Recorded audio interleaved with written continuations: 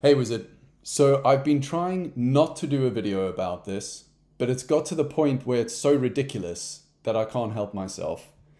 So ChatGPT, I think is amazing, and I think it's amazing for reasons that I haven't really heard much about, which is why I'm doing this video. I'm going to put into ChatGPT here, explain how quantum computing works, like I am 5 years old.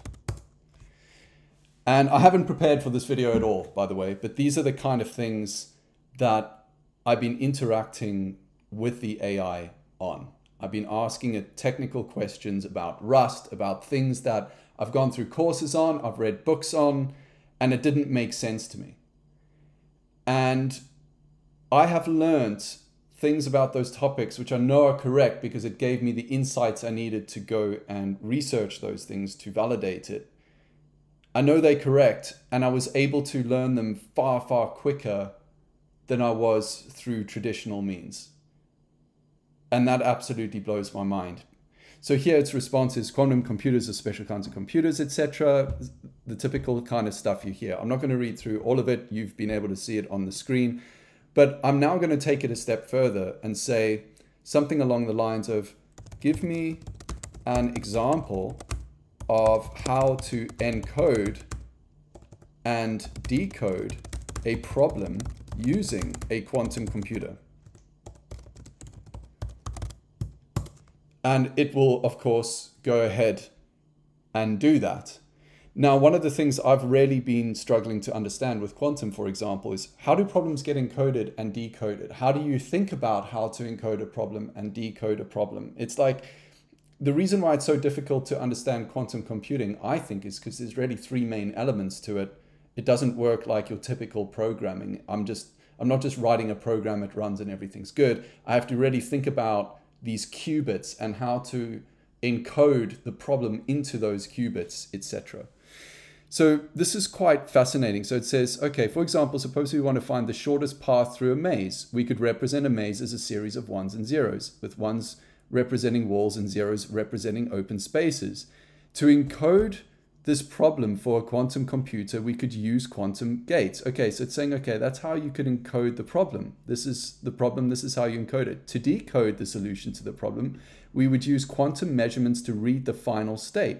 So that's great, that gives me some info, but I still don't understand. So I could say, please explain more about, so here, to decode this, we could use quantum measurements to read the final state of the qubits.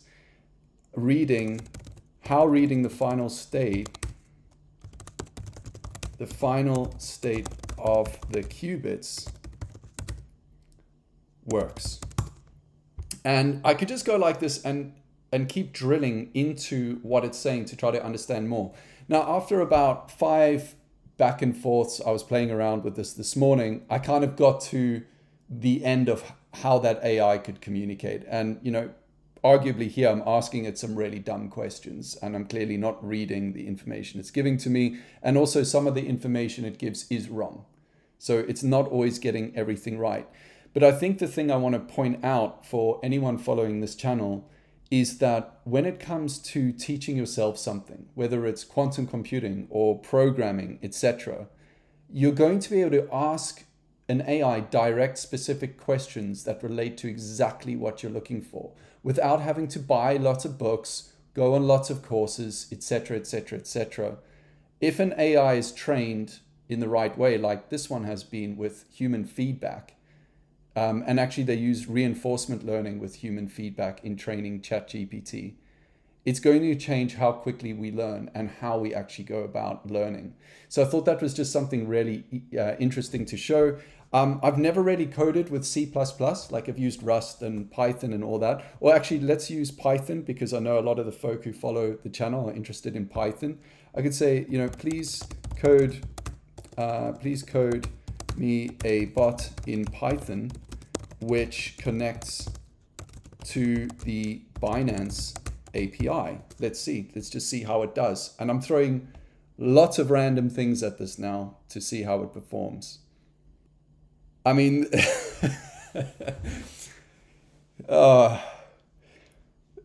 This is absolutely insane. It's like it's seen every single library and been trained on it on GitHub or something.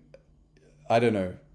Um, like literally, I didn't actually think it would do this, but it has. It knows what Binance library to use. I was hoping it would use something like Python requests or something like that. But the fact that not only can I ask it that question and it can actually go and get me something like this, which will work, by the way. This will work. Binance client with your API, secret price equals futures price, BTC US. Yeah, that should basically work, is absolutely nuts. So imagine an AI that is trained specifically just on Python, on trading, or any specific topic, any narrow topic, and it's had the money spent on it that ChatGPT has. Just imagine where that's going.